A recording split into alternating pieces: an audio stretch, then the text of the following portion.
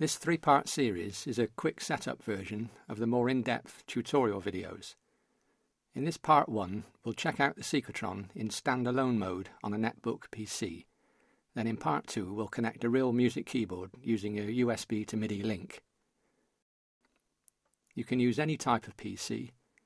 This netbook doesn't have a direct MIDI connection, so we'll be using one of these USB sockets for this.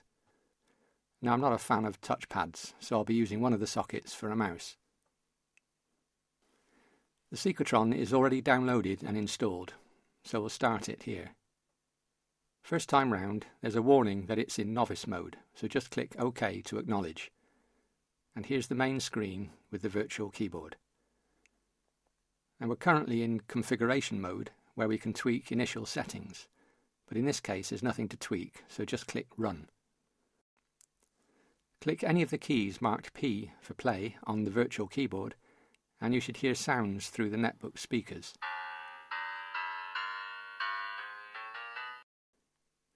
If there's a delay between clicking the mouse and the sound, this may be due to Microsoft's internal synthesizer being used. You can see this is the case here. It's well known for its sluggish response, so if you want to continue using internal sounds, you need a different driver. Now, I've already installed a free one called Bass MIDI. Here's how you select it. Click Stop to go back to configuration mode. Click Yes to confirm. Click Config, Ports. You'll now see two sections, one for inputs, one for outputs. In the Outputs list on the right, deallocate the Microsoft driver and allocate the Bass MIDI driver. Then close the window to return to the main screen, where you'll see confirmation of the new output port. Click Run again, then click the virtual keys. They should now be a lot more responsive. Here's a quick overview of how to drive the Sequetron. More details are in the tutorial videos. All keys except this leftmost Command key are playable.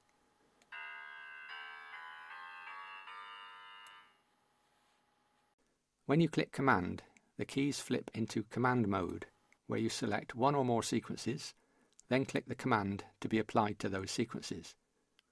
Now at startup, sequence 1 defaults to being the audible metronome, so we'll start it playing. Click Command, sequence 1, play. And that's it. The sequence plays as a loop, and all keys have automatically returned to live mode so we can play along. To stop the sequence, click Command, Sequence 1, Stop. The sequence stops cleanly at the end of its cycle. Now, if you're worried about sacrificing a playable key to act as the command key, it can be configured anywhere else. It can be on another keyboard or even a foot switch. So let's try recording. Your tutorial videos show me trying to use a mouse for this, not too successfully, so we'll use the QWERTY keys, which is a new feature in version 8.21. If you click the Help button, you'll see a list of which keys do what. In this version, the top rows are control keys, and the bottom two rows mimic an octave's worth of black and white notes on a music keyboard. Now, only a few keys are configured, as it's just for basic testing if you've nothing else connected. The whole raison d'etre of the Sequetron is to avoid using a mouse and QWERTY keyboard. We're still in live mode, so these keys will play as normal.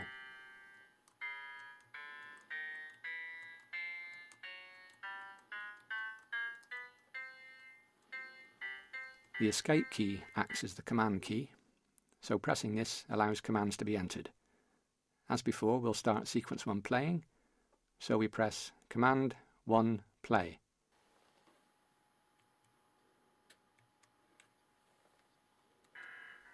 Now we'll try recording on sequence 2. Press Command 2 record to prime the recording. Play anything you like, using the metronome as a guide. Then stop and instantly loop the recording by pressing play. Now don't expect miracles here. I'm straddling behind the camera tripod and reaching round either side. The length of each recording is only defined when you stop it, so there's no need to plan ahead. You decide on the fly as the mood takes you.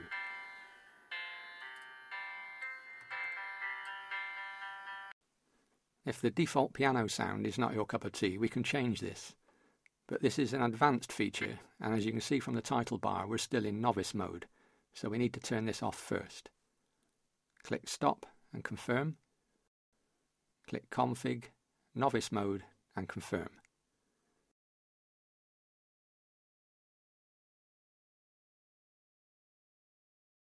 Now we see a lot more options, one of which is the Program Change or Patch column. A dash means that program changes are disabled, so click the drop-down arrow and select an instrument. We'll try number 88, which is a new age pad sound. Click Run. Then try some notes. Now let's try the metronome. Press Command 1, play. The low notes for this sound are a bit quiet through the netbook's tiny speakers, but we'll try recording anyway.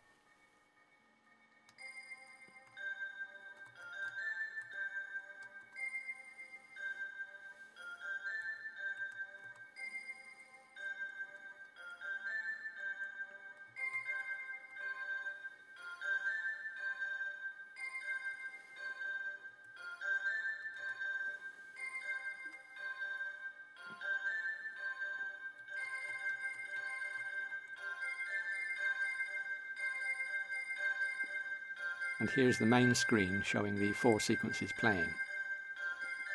In this version, the pitch command is not available on the QWERTY keys, but we can always use the mouse. Click Command, Pitch, +5.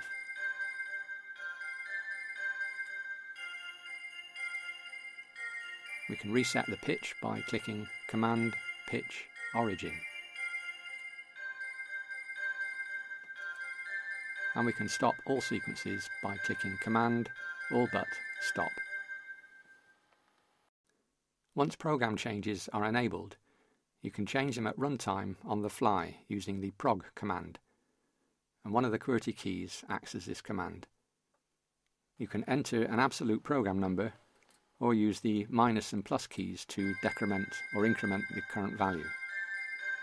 Press Command, Prog, Increment. Now this is another pad sound, but it's very quiet, so let's go back. We're back to number 88. We decrement again. Now this one's better. And here's the main screen showing we're now on prog 87. Right, that's it for part 1. We'll connect an external MIDI keyboard in part 2.